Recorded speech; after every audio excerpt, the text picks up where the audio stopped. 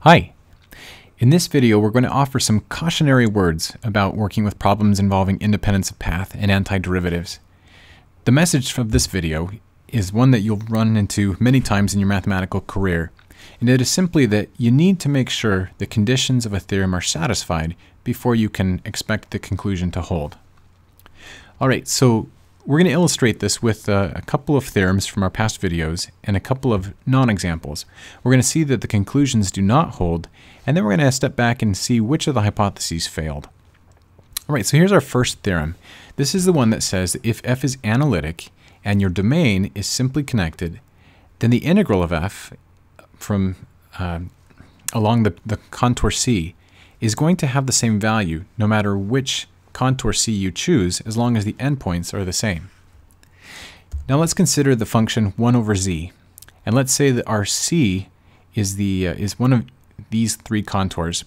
Each of them starts at the point 1 and ends up at the point -1. If we wanted to compute the integral of 1 over z along each of these contours, we might parameterize. Here are some examples of some parameterizations. We might feed them into the integrals. You're welcome to go through the details if you like. We'll end up with the value of basically minus pi I for this third column and minus pi I for the second column, but positive pi I for the first column. So what we see here is that even though some of these paths do end up with the same value for the integral, not all of them do. The value of the integral is not path independent. It does depend on the contour you choose to travel along. So what failed here? We don't have independence of path. So we go back to the conditions and we'll look and we'll see that simply connected is a requirement of the domain that we're working with.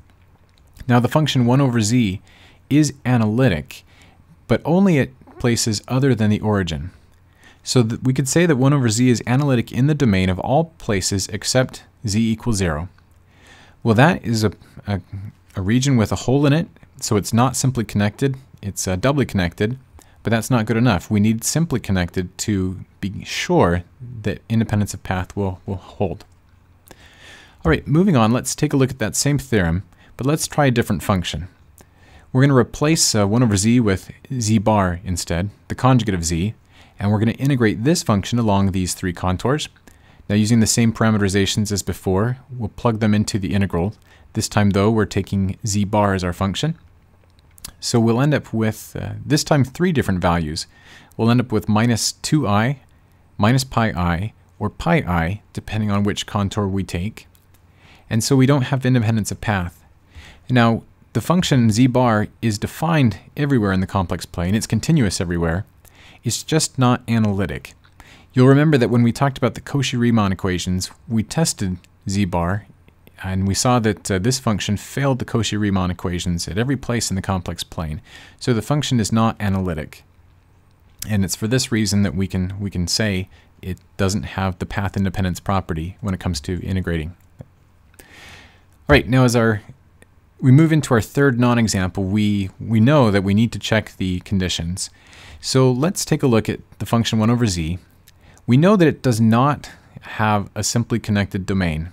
It's only defined in the complex numbers minus 0. And that's not simply connected. But just because we failed the hypothesis doesn't necessarily mean that we failed the conclusion. So we might ask, does that function have an antiderivative? We know that it doesn't satisfy everything about the hypothesis, but could it still have an antiderivative? Well, let's take a look at it. The natural log of z, the principal value of the logarithm of z, seems like a good candidate. We do know that the derivative of this function is 1 over z everywhere except the branch cut, which is the negative real axis and the origin. Now, in fact, you can define a logarithm with a branch cut that could be anywhere. We don't have to use the negative real axis as the branch cut. And whatever branch of the logarithm you take, 1 over z will be its derivative. So it makes you wonder if the logarithm could be an antiderivative.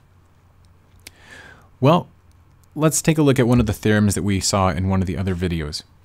That theorem was that if we had a function that was continuous on a domain, then that function has an antiderivative if and only if the integral of that function is independent of path.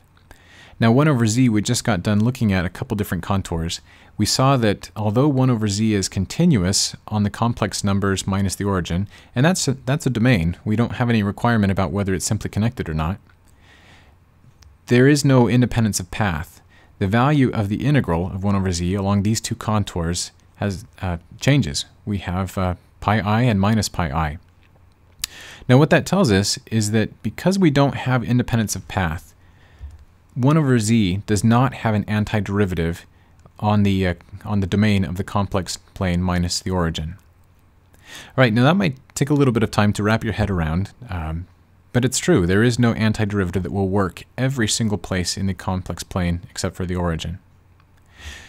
All right, well, as you look at the theorems that we've covered in the last 2 or 3 videos, we want to keep you aware that you need to mind the hypotheses.